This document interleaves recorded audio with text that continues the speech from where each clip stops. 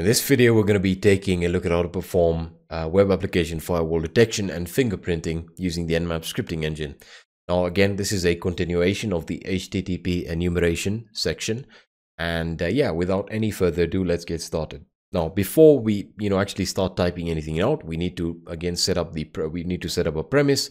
When we're dealing with web application firewalls, I'm going to be targeting web applications, right, or servers that are running web applications either on port 80, port 443, port 8080, etc. Right? So that's something you need to understand. Now, when we're talking about firewalls, we're not really talking about stateful firewalls here. We are primarily dealing with web application firewalls. So when I say that, what I mean is things like mod security, Securi, Cloudflare, stuff like that. Anything that is a proxy between you and the web server. So that's essentially what I mean when I'm talking about a web application firewall. Now, we've already taken a look at how to detect, the various HTTP methods.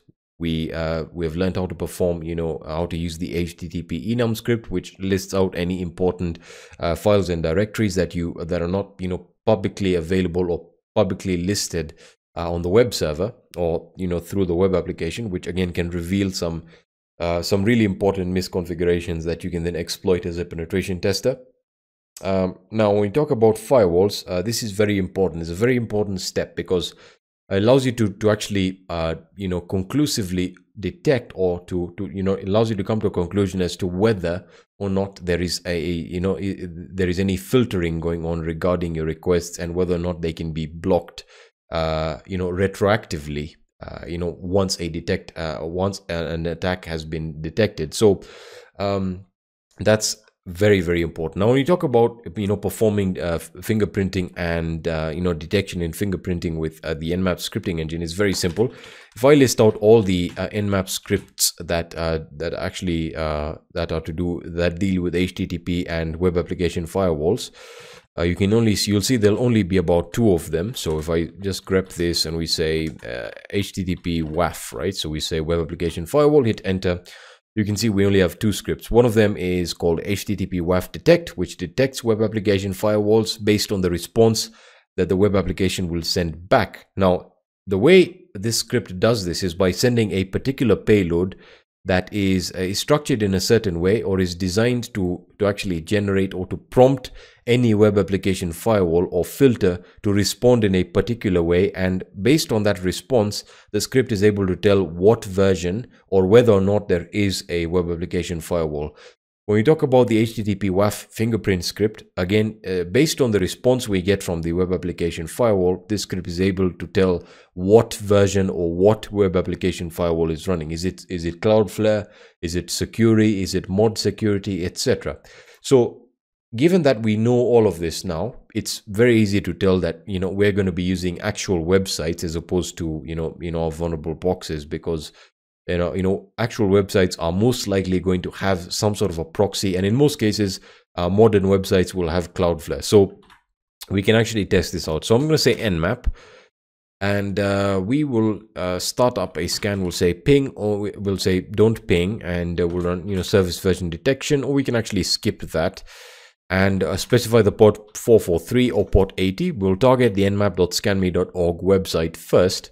So port 80, and we'll then say script HTTP WAF detect, and we specify nmap.scanme.org, and let's see whether this particular website is actually behind a firewall or a particular type of a proxy that's filtering traffic. In this case, you can see we don't get anything concrete, and the script does not look like it actually ran. So what we'll try and do is, you can see it performed the reverse DNS resolution for us.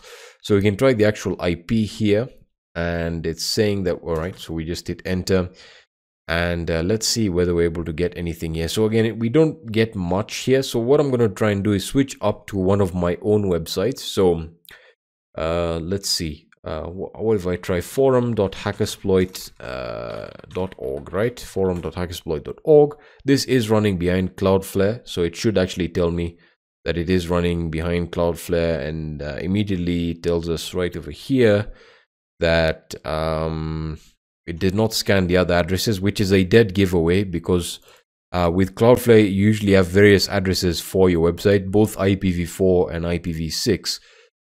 So again, we are not able to get anything concrete, and that's primarily because this is set to port 80, whereas it's because it's running on HTTPS, it's going to be on port 443. So I'm just going to change that. So port 443, and let's see whether we're able to detect, or whether this script is able to detect that whether or not there is a web application firewall in place. So that doesn't look like it's working or enumerating anything. It could be an issue with my IP address. So again, I'll just run this one more time, and we can actually I'll actually perform host discovery, but again, we're able to detect somewhat that the host is up.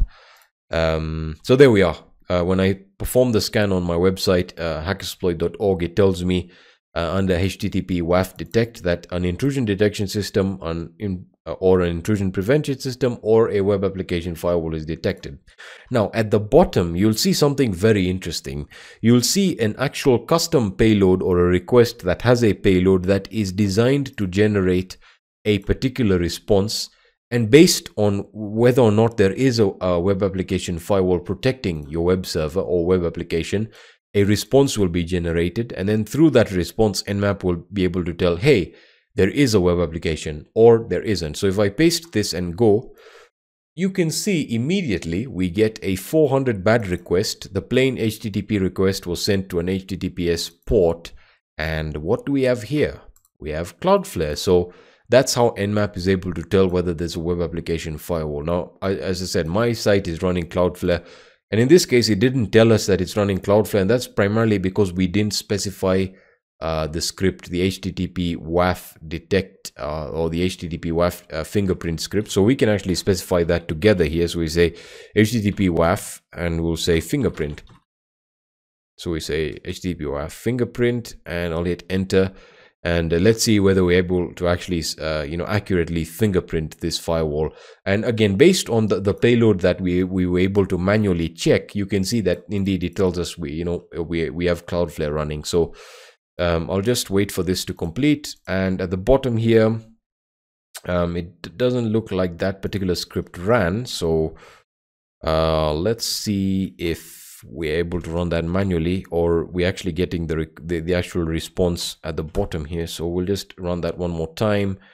Does not look like that script is working. Is that the actual name of the script? Let me just try and list out the scripts one more time.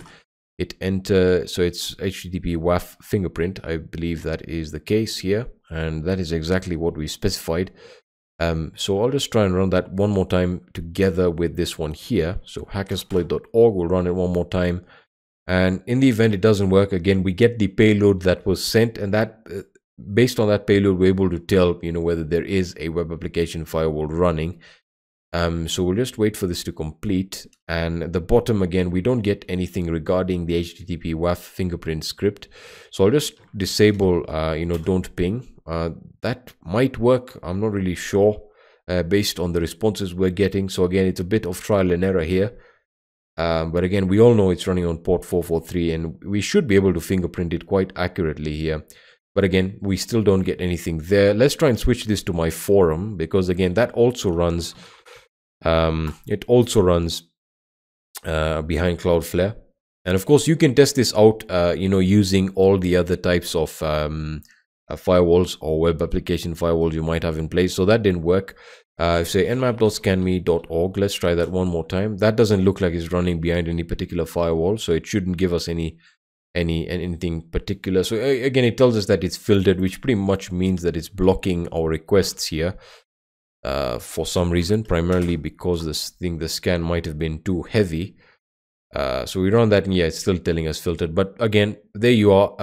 Based on the response that you're able to get using any of these scripts, you're able to tell whether you have a web application firewall running that is actually filtering or blocking traffic, between you and the target. And again, it gives us the payload, which is very, very helpful. And again, based on that payload, we're able to, fingerprint the actual web application firewall technology that is actually, providing these services or is actually filtering the traffic. So that's going to be it for this video, and I'll be seeing you in the next video.